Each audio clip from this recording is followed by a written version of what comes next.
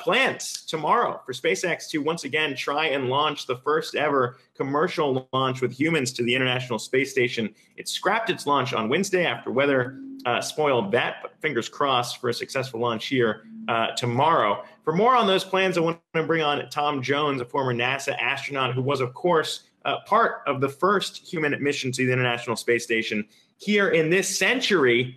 So I appreciate chatting with you, Mr. Jones, today.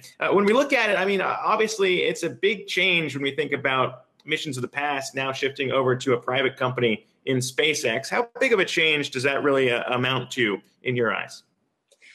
Zach, it's really a seismic shift for NASA to switch over its low Earth orbit services from a government-owned vehicle to, like the space shuttle that I flew, to commercial providers like Boeing and SpaceX. So this is really important. It gets us out from underneath the Russian monopoly of transport to the space station, where we've been buying seats at $80 million a pop for the last 9 years. And now we get our own transport capability back. You know, if you're going to be a spacefaring nation, you have to be able to launch your own astronauts into space. And beyond that, the lowering costs of getting people to orbit and hauling cargo to the space station, as an example, will drop the overall cost to the taxpayer of funding things like a return to the moon and then eventual expeditions to Mars. Yeah, I mean, when you talk about all the money that is potentially being saved, there was also a lot of money poured into these private entities when we're thinking about developing these. Boeing has their Starliner.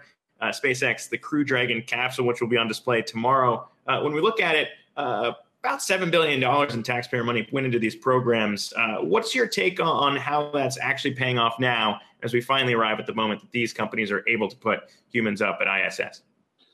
Well, first of all, we should admit that they're about 3 years late getting this capability provided to NASA. And that was caused by some overconfidence technically by the two companies, a lack of push from the last administration, and then Congress dragging its feet and providing the necessary funding. So there's lots of blame to go around. But now we're on the verge of instituting these commercial services. And I think that the message here is that, you know, we've got two providers now with competition between them. And if one goes down because of a technical problem or, God forbid, an accident, we have another one to get keep NASA on its feet and keep the space station supplied. So this is really important that we get this capability back. Yeah, and a lot of people are ready. They were ready on Wednesday. They really wanted to see it. And now hopefully they'll be able to see it happen tomorrow. One interesting thing before we let you go to highlight here as well, when we think about space has always been cool, but now also Hollywood taking note, potential plans here to shoot something up in the International Space Station with Tom Cruise here, also getting the backing, or at least the idea of this being able to be done from the current head of NASA. What's your take as a former astronaut in maybe a movie filming up there, and what would have to go into that to get things right and be safe? It's a good development. I think it shows the commercial potential of the International Space Station. It can be spun off commercially, I hope, in the years ahead. You know, there's a company called Axiom that wants to bring a private commercial module up to the space station where it can do everything from entertainment to research activities. So the Cruise movie, you know, might be a great entertainment vehicle. It'll showcase some of NASA's capabilities. And I think it's important that we realize that low Earth orbit now is going to be turned over to the private sector for tourism, industrial activity, research, laboratories. And then NASA can still use that base to go out on the frontier. I think it's more important for national prestige to still be out there at the moon and then heading towards Mars soon. But, you know, there's no mistaking the trend of moving from government completely owning the whole space theater to having a commercial take over these much used and valuable sectors in low Earth orbit. As someone who came up kind of in the old way of thinking in terms of what we were doing before and now seeing it play out in the shift that you're highlighting here, is there any fears in something that might be being missed by all these people thinking about space exploration and everything else? Anything that you say, oh, I wouldn't be so quick on that one?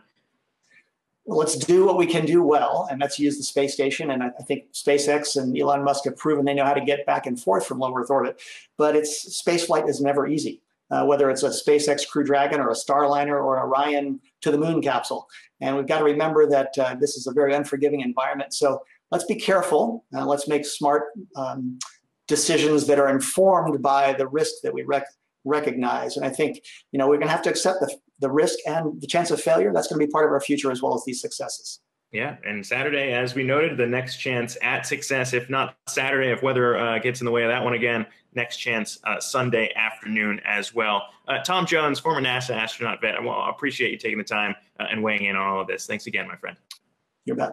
Hey investors, Zack Guzman here. Are you interested in learning more about the markets and getting the latest financial news? Well, then click right here to subscribe to our Yahoo Finance YouTube channel. Get the latest up-to-the-minute market analysis, big interviews in the world of finance, and information on how to manage your money every day wherever you are.